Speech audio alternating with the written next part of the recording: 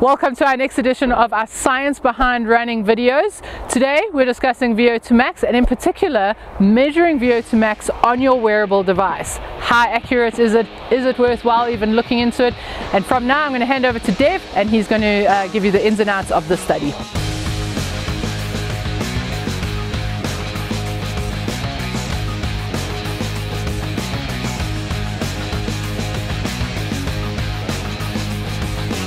The study we'll be looking at today was done by Pablo Molina Garcia and colleagues, titled Validity of Estimating the Maximal Oxygen Consumption by Consumer Wearables, a systematic review with meta-analysis and expert statement of the Interlive network.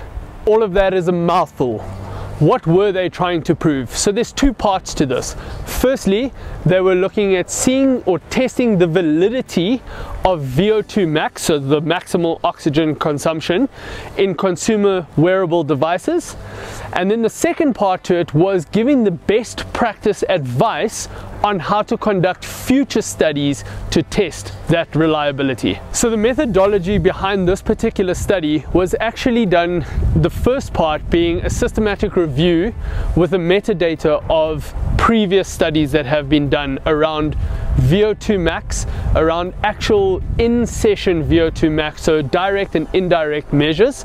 So looking through many papers on the topic, extrapolating the data that they required to then determine the validity of VO₂ Max readings on these consumer devices. The second part to it was they have what they call the Interlive network. So it's a network of medical professionals, scientific professionals that are experts in their field, and getting expert advice from these professionals as to what their recommendations would be for future studies to make sure that the accuracy of these devices and consumer wearables, and how do we go about making sure that they are accurate, how do we go about testing these sort of validities in future. Now we know how the study was done, let's look at the findings.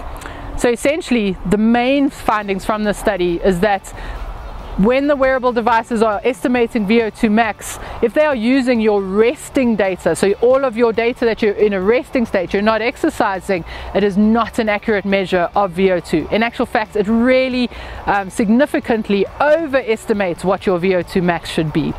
The next finding from the study was that if it's measuring your VO₂ Max from data that you get from an exercise, so from your exercise data, so from your heart rate and your running, there is a bit of a relationship between your measured VO₂ and the one that's coming from the watch, but again, it is still very, very unreliable.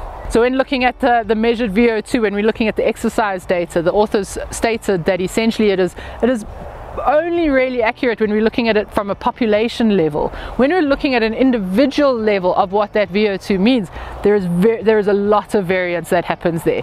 So if we're wanting to use this data from wearable devices and what VO₂ is from wearable devices, if we want to sort of extrapolate that to a population, so to 40 to 50-year-olds, that is somewhat accurate. But when we want to look at an individual level, does this watch tell me what my VO₂ Max is, then there is a very big variance and it is not reliable at all. So then that just means that we need to essentially, when we're wanting to prescribe off that, or if we're looking specifically for sporting activities, we really need to rather rely on direct measures of VO₂. So that is done in a laboratory where we're actually really doing a proper breath by breath analysis and measuring your VO₂ specifically for you. The variance within this VO₂, when compared to direct measures of assessment, so measures that were done in a laboratory, when we're looking at the resting measures, so the data that comes from a resting state, the difference in the measurements can be up to 15 milliliters per kilogram.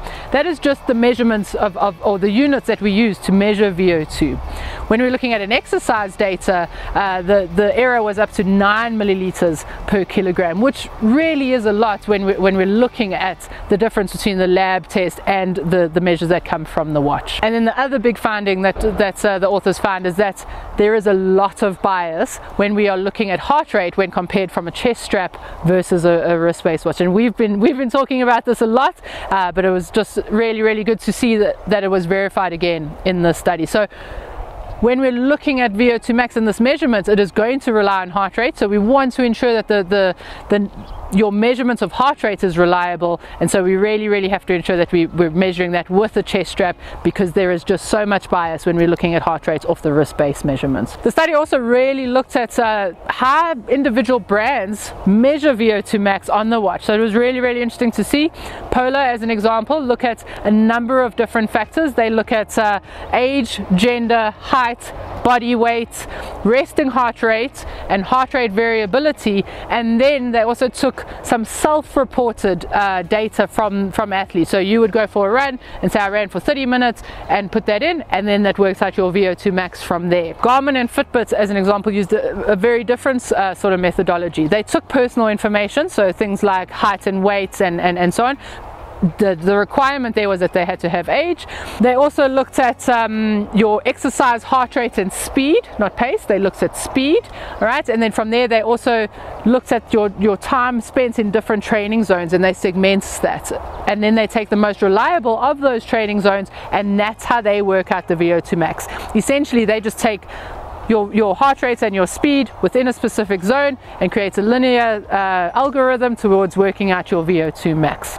For the Garmin and the Fitbits, when they in their white labeled paper, they spoke around that for running they would look at a 5% variance on VO2 max for running, and for walking around a 6% variance when compared to laboratory tests. However, this paper found that there was more like an 8 to 10% variance or difference compared to the wearable device to the laboratory test. For the Polar variance, they were looking at an 8 to 10% disparity as well. So after all of that, what does this mean for you? Essentially, take this measurement of your VO2 max with a pinch of salt, okay? It is not going to be absolutely reliable to you. From a population level, yes, it's some nice information. Don't get disheartened when you look at your VO2 max and it says that it's going down, because very often when you're training correctly, if you're slowing down your easy runs and your heart rate is where we want it to be, it's going to look like your VO2 max is getting lower because of the algorithms that the companies use to work that out, because they're taking your pace or your speed and your heart rate, and if your speed is slowing down, it's going to show that your VO2 is going down. But it is not a direct measure of your VO2 max and of your aerobic capacity, so I would not get disheartened, and I would not rely solely on this measure on your watch. Rather look at other factors and other metrics that will give you better indication of how your training is going. If you are interested in reading the full study, it is in the description below. You can check that out. Please also do keep in mind that science is always evolving. There's always going to be changes and new theories and philosophies that do come up. And this is also one particular paper that we found and decided to look into. There are going to be many different angles, many different aspects to something along the same sort of topic. If you got value out of this video, please hit the like button. Don't forget to subscribe to our channel and make sure you don't miss any of our future content.